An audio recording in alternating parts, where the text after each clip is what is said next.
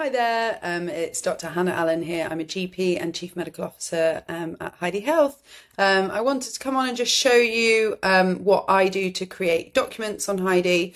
So here you can see an earlier case I used in a demo for appendicitis. For a patient with abdominal pain. Let's say I want to refer this patient to the surgeons.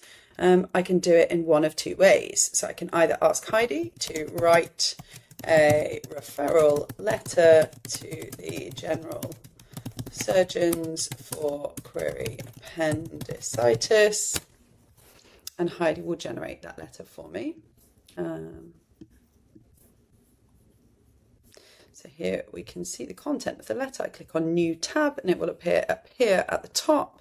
This is my letter. I can either print it out or put it in a task to the secretaries to pop a header on it.